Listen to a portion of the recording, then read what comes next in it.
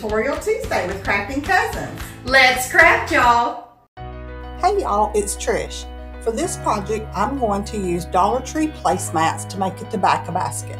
I have wanted one of these for so long, but I just could not convince myself to pay the price. This is one project that has been on my mind for a while. I couldn't figure out what I could use in place of the oak strips. I was in Dollar Tree yesterday and saw these placemats and an idea was born. I wanted 3/4 inch strips, so I took my ruler, marked my placemat, and drew my cut lines. Then I grabbed my scissors and started cutting. I cut up 3 placemats, but I only ended up using 2 and maybe a 1/4 of the 3rd one.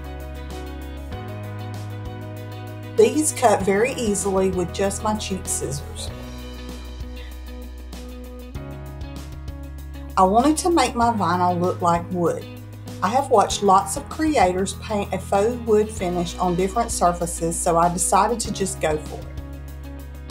I didn't have any brown chalk paint and I felt like acrylic wouldn't stick well on its own.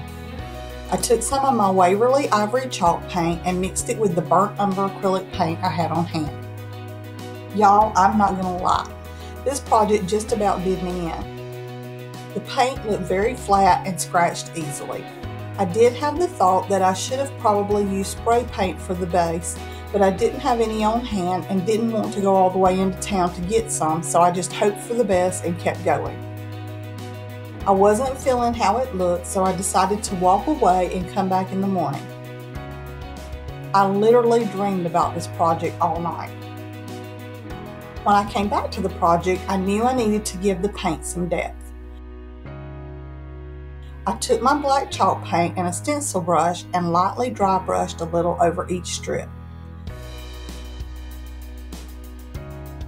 Then I came back in with my Valspar antiquing wax, and that is when this project started to turn around. I used the stencil brush and applied the wax pretty heavily over each strip. The stiff bristles left streaks that resembled a wood grain, and the wax softened the black paint. This literally started to look like wood strips. I don't think the camera does this justice. I was so excited. I knew I wanted my basket to be square. I started laying out my strips side by side,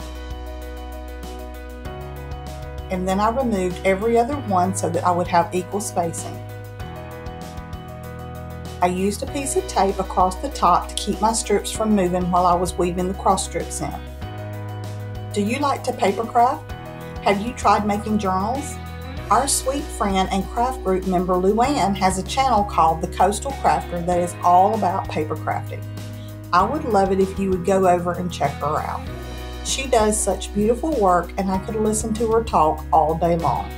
She is trying so hard to get to 100 subscribers and she is doing a giveaway. I would love it if we could help her surpass her goal. I will leave a link to her channel in the description box below. Go check her out and let her know we sent you. Once I got all of my strips woven together, I used a little hot glue on the end pieces to hold everything together and then remove my tape. It did pull the paint up in a couple of places, but I just went back and touched those up easily. I flipped the piece over and added more hot glue at each end. Now I'm going to make the diamond pattern in the center of my basket. I took 4 of my strips and laid them out to see where they would cross. Once I had my pattern, I just tacked down the strips with some hot glue. At this point, I'm starting to see my basket come to life.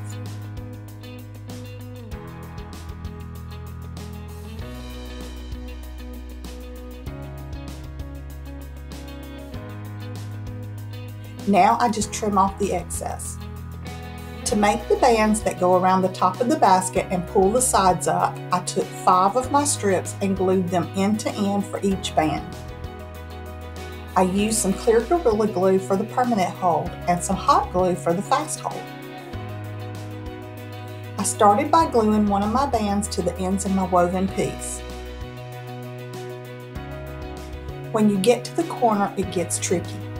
I couldn't get the corner pieces to stay in place and pull in enough to give me a little depth to my basket. I played with it a bit to make it round off, and I was able to clamp it, and it worked much better. Don't worry that your ends stick up past your band. We can trim those off at the end. It is much better for them to be too long than to not be long enough. I just kept working my way around my basket, gluing and clamping. I didn't have to leave the clamps on very long. The hot glue set up pretty quickly. Somewhere around the back side of my basket, I realized that if I bent the vinyl over and pressed, the ends would stand up, and it made it much easier to attach the band. You see here that I went back around and bent all of my ends up so that they stood straight up. Now we just glue our second band around the inside of the basket. This gives the edges extra support so that they stand up better, and it gives the inside a more finished appearance.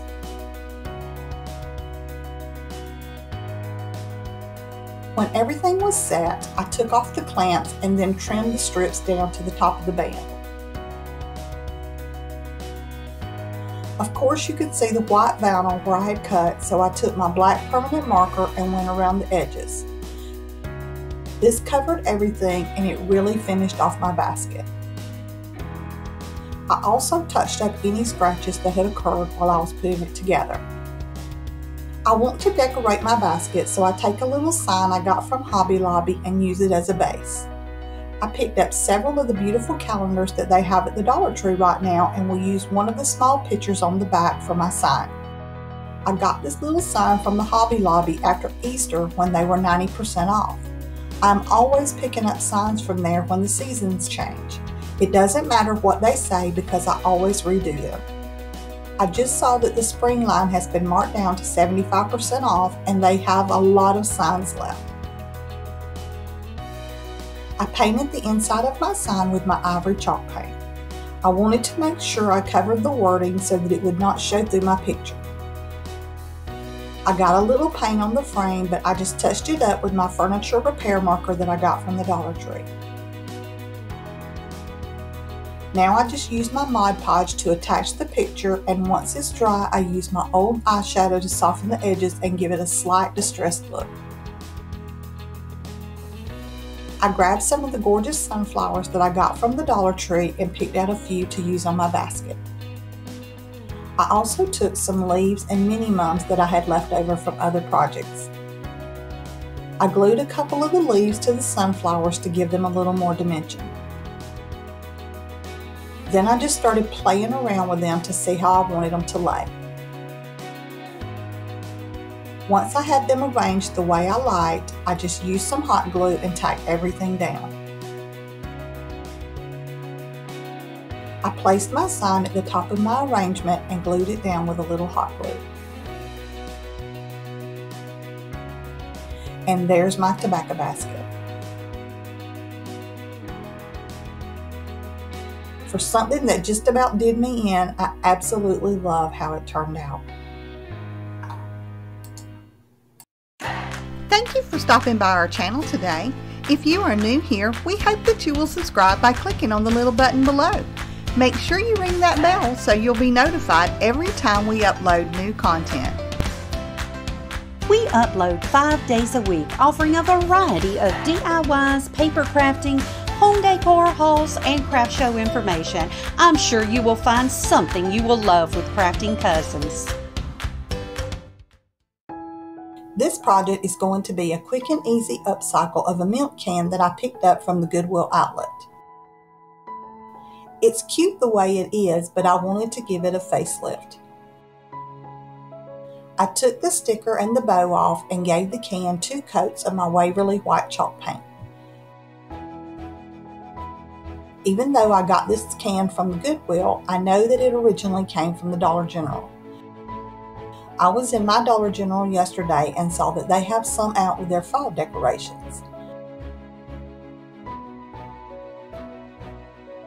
I also painted the inside of the rim because I wasn't sure how much would show when I had it on display. I grabbed one of the calendars that I picked up from the Dollar Tree because I knew it had an adorable page that had a creamery print on it. That page was too big for my can, but the back of the calendar has small prints of each page, and that one was perfect. I cut it out and then crumpled it up several times to give it a more worn look. I took a sponge and lightly dampened the paper, which helps it to adhere to the round surface better. Then I just took my Mod Podge and attached the picture to the can.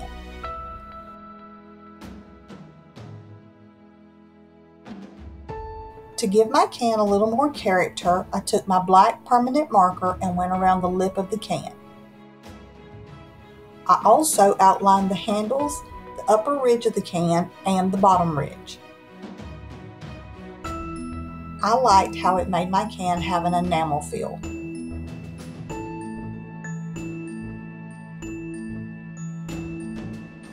I took my old eyeshadow palette and my stencil brush and gave the piece a lightly distressed look to make it appear more aged.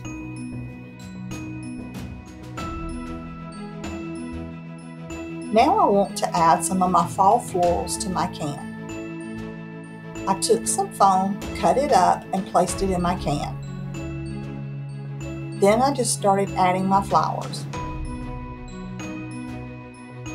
Kay calls this poking posies.